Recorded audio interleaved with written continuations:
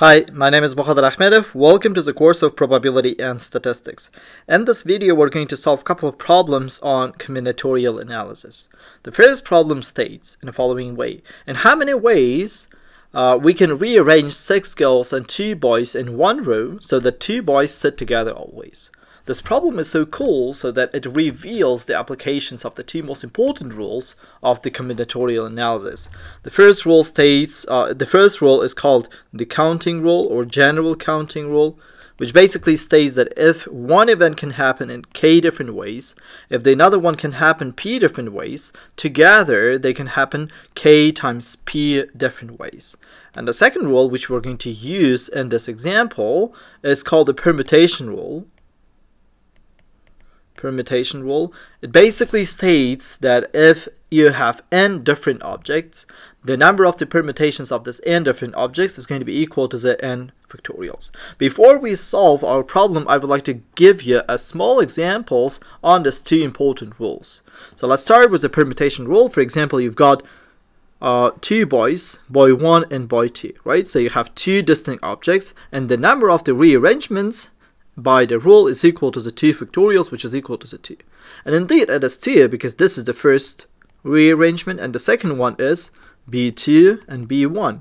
So if you would have 3 boys, then you would have 3 factorial cases of the rearrangements of the 3 boys. And I would like to give you a small example for the counting rule as well. So let's say you've got 2 girls, girl 1 and girl 2, and boy 1 and boy 2. Which basically tells you that, hey, in how many different ways you can rearrange this row, right? So we know that we can rearrange these 2 girls in 2 factorial ways, the 2 ways, and we know that we can rearrange these 2 boys also in 2 different ways. So altogether there are 4 different cases where we don't change the boxes, right? So let's say they are in the boxes, we are just rearranging the girls together and boys together, but altogether if you look to this 4 in one row, there are 4 different cases. 4 different cases. So if one event can happen in 2 different ways, and if the second one can happen in the 2 different ways, together they can happen 2 times 2, 4 different cases. So I'm going to give you I would like to explain you what does it mean by 4 different cases. So this is the first case, and the second case is going to be girl 1, girl 2, where I would like to change the places with the boys. So boy 2, boy 1. This is the second case. The third case is going to be, I'm going to change the place of the girls, girl 2, girl 1, boy 1, boy 2, it's going to be the third case. And the fourth case is going to be girl 2, girl 1, boy 2, boy 1, right?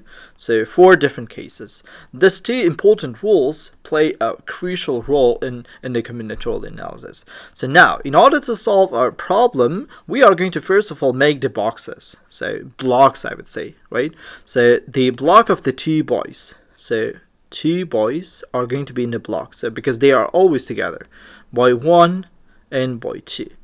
Now I would like to put the girls here in one row, girl 2, girl 3, girl 4, girl 5, girl 6. If we just fix this rearrangements, basically the boys, 2 boys are coming together in the beginning, then 6 boys are coming after that, and how many different arrangements are possible? In this case, we need to use the permutation rule first of all. So how many different permutations are 2 boys? It is 2 factorials, right? Or simply 2.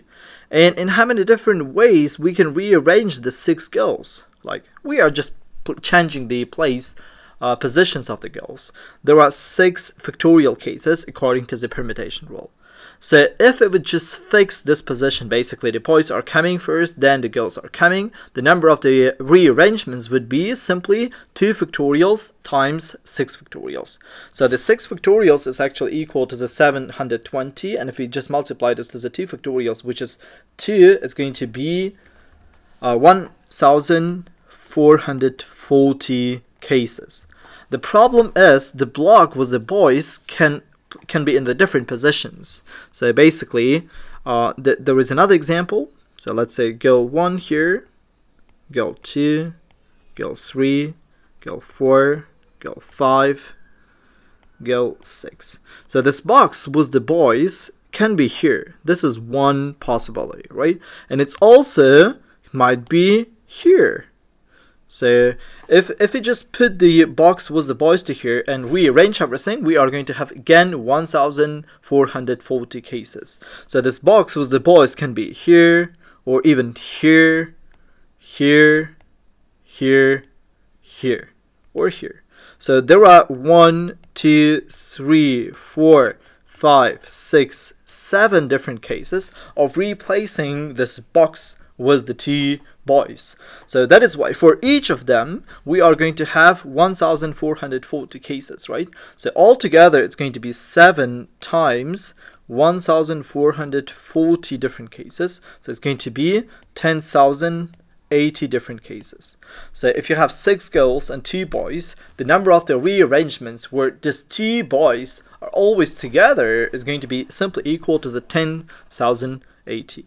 So I'm going to make this problem a little bit different. So let's make this example 2. So let's say you have 6 girls and 2 boys. So how many different rearrangements are possible? So in this case, you don't need the information that you have 6 girls or 2 boys, right? It's because you can just place them as you wish. So what you need to do is you need to look to this problem from the person's perspective. So you have 8 persons. Person 1, person 2, person 3, and so on, person 8. In this case, you don't need the gender of your persons because there are no constraints such as like 2 boys should be together.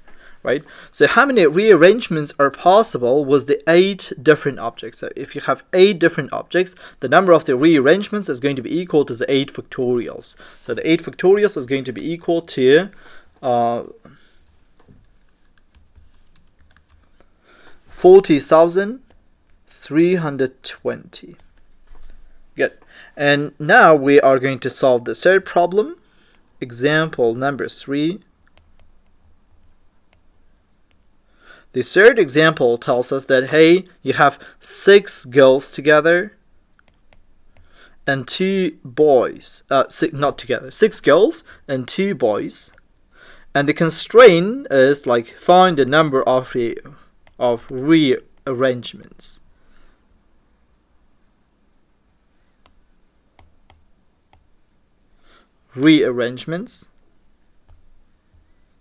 Sorry.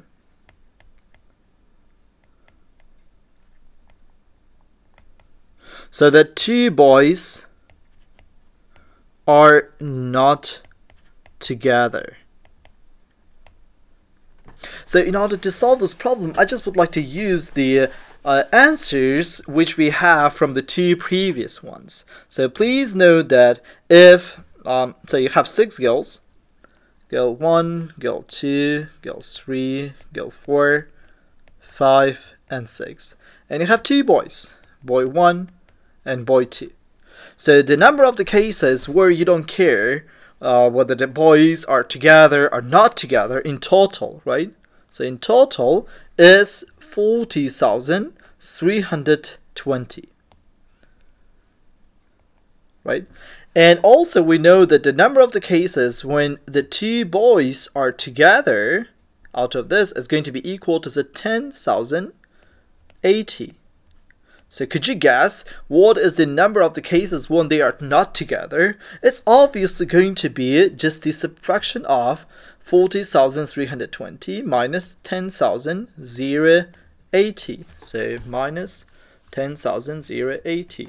It's going to be 30,240. So this number of the cases is going to be 30,240. So the number of the cases where these 2 boys are not together is equal to the 30,240. Because there are only 2 possibilities, right? Either these 2 boys are always together, either these 2 boys are not together, right? In total, both of these cases are going to make you all the cases, which is like 40,320.